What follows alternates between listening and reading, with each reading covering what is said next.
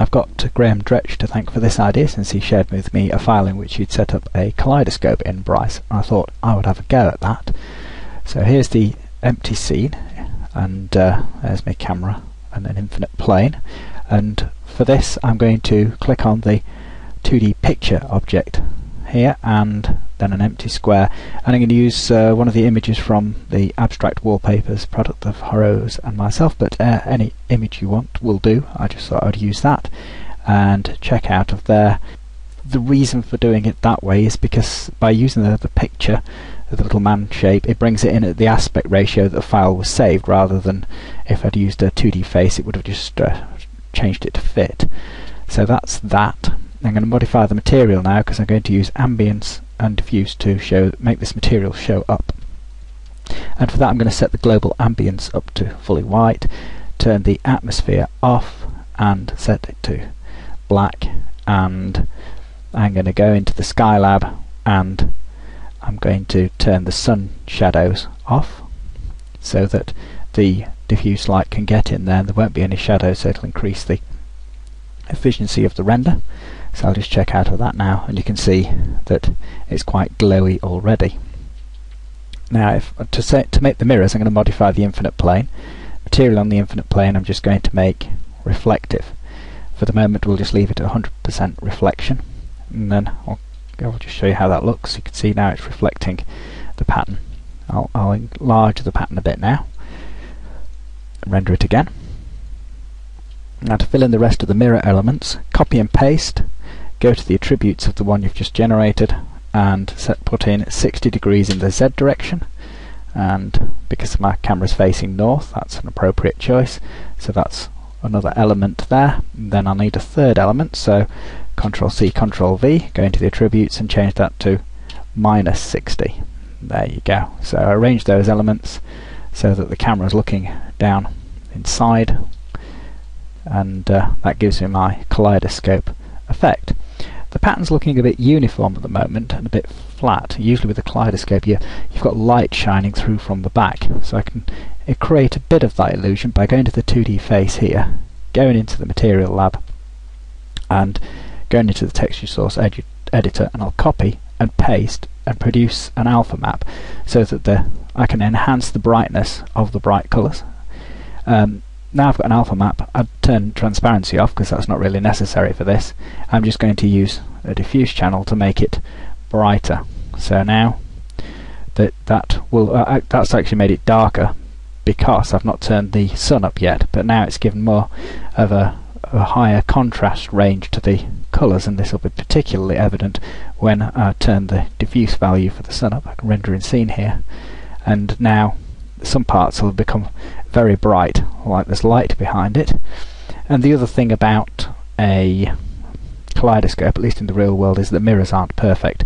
So if I select the infinite planes that are my kaleidoscope elements, mirror elements, go into the Material Lab and I can cut the reflection down. I'll try 65, so it's not a perfect reflector, and so then it gets darker towards the outside edge, so there's a glowing centre and darker on the outside. Now something to be aware of here is that if we just widen the field of view, the number of reflections, I can't really see it because I've attenuated it so much, but the number of reflections is determined by the rays per pixel. So not rays per pixel, what I was talking about, the maximum ray depth, that's better. So if you give it a higher maximum ray depth, then the pattern will continue further. I'm going to have to turn the reflection back up to 100 to show you that. So there you go. You can see on the preview, because it doesn't use the maximum ray depth for its previewing, that it only shows to a certain depth there, even though we're on accurate rendering. On fast preview it uses even smaller maximum ray depth, but the result on the pattern here is it's very uniform, as you can see, because of the reflection setting. So I'm going to set that back down again. I'll try a bit higher setting for the reflection, and then lower the rays per pixel. I keep saying that because I've been doing those true ambience renders. Maximum ray depth, although that does relate, and narrow the field of view. So narrow the field of view. So I want this to be an efficient render, because I'm going to try something. I'm going to try and do a brief animation from this. So I'm going to change the document setup to 1:1. So we've got a square aspect, and then right, animation's tricky. See if I can remember now. There's a menu here that you open for animation, and then you put in your keyframe. Right, so I think I need the object I want a keyframe selected, so I'll keyframe that. I might not be right about this, I don't do much animation. Then I drag the scrub time over till I've got 8 seconds of animation, and then I'll edit this. Now if I move this or rotate it, it's going to record this, I think. So 1, 2, that's a full rotation almost. And I'll just tweak it so that it's within a degree of full rotation, and then add that to the keyframe, and then that should give me, see, I'm using the line here, dragging it across, that's like previewing it. So I should get a variety of, let's see, different renders from this. Of course, moving it or rotating it, because of it's just the position of the mirrors and that's going to determine what pattern we get. So to render an animation, I think I've got to go File, Render Animation there. Then it's going to put it somewhere obscure, so if I set file location, I can give it the desktop location, of course, animation. Right, and it's going to be the entire duration, which is 8 seconds.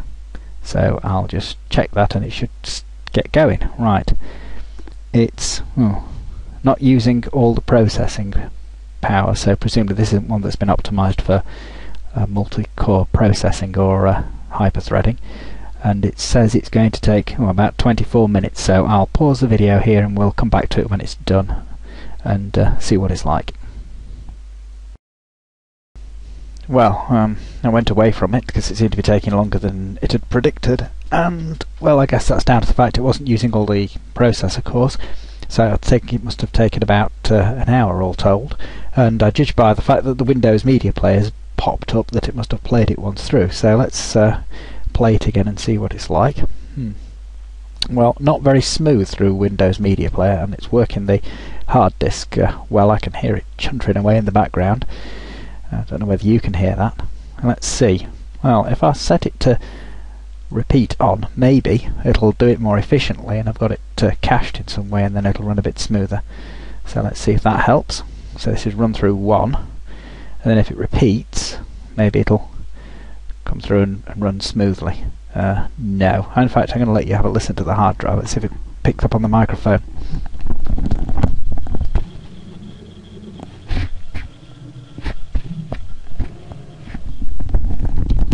Well, I'll find out when I play this back whether or not that worked, but you can see it's pretty clunky, so I think what I'll do is I'll see if I can feed this into Camtasia and if it'll run any smoother. So I'll just stop the video here and see what I can do with it. Okay, so this is Camtasia Studio. Here's the video that Bryce produced, and I'm going to drop it in and put 3 blocks together, so what, they're 8 seconds long, so that's about 25 seconds of animation. In the previewing, it's still pretty clunky, but I won't know what's happened to this until I compile the video, which usually takes, I don't know, 10-15 minutes, anything up to half an hour. Just to explain, I didn't know how to spell kaleidoscope. I think I've since discovered the correct spelling of the kaleidoscope, kaleidoscope, can't even say it now, in the title. I think that's how it's supposed to be spelt anyway. These other things, in case you're curious, those are the zoom keyframes, and you can put in captions. I really like this software. It does occasionally crash though, which makes me like it less. I suppose you should update to the later version, but anyway, I'm getting sidetracked now. So that's the plan. I suppose then that this really is the end of the tutorial, even though I don't know what the result of compiling those will be, whether it'll come out smoother or whether it'll degrade it too much by the video compression. You'll just have to wait and see. So there you go. I hope that was interesting, and you can now have a go at making your own kaleidoscopic images.